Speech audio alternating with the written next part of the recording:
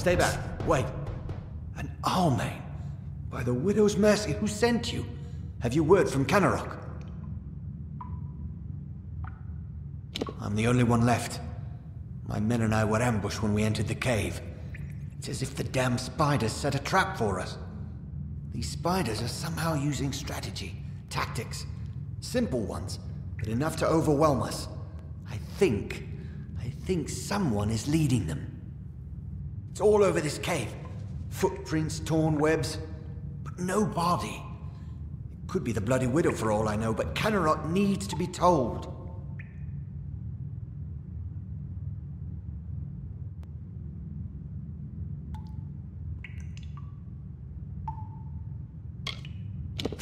I don't know who you are, stranger, but I did not survive these spiders to get cut down by a fool.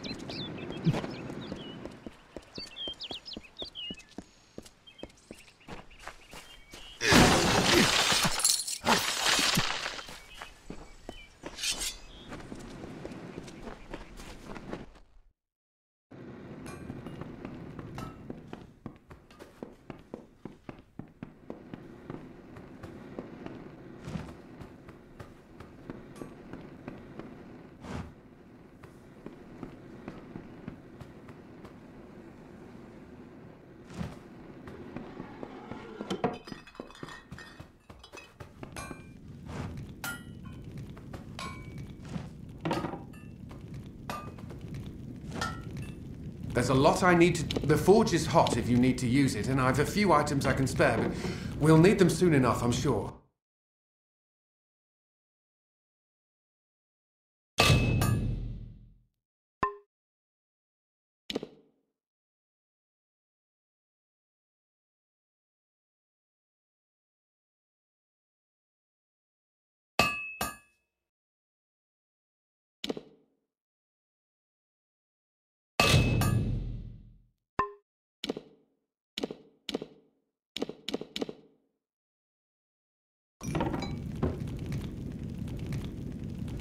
Keep safe.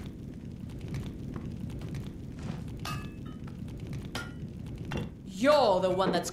You're one of us, whether you like it or not. Beware the forest.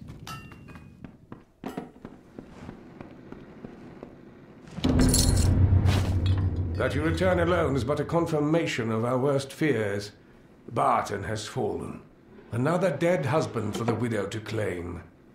For your part, we reward you with Gossamer End, one of the few houses we have left. Billis Ade, the town blacksmith, will make alterations you may deem necessary. I suggest you get yourself accommodated with your new quarters quickly. I fear I may need to send you to Castle Yolven. Solution. The castle was held by Fae in ages past. It said that they used their magic to bring peace to Webwood. It allowed us to settle here. I have little faith that the Fae will help a mortal village such as ours. But if there's any hint of how they calmed the wood, we could make use of it.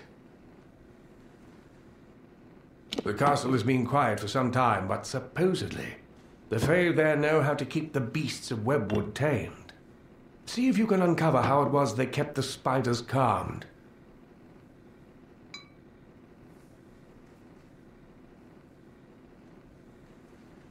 Get to it.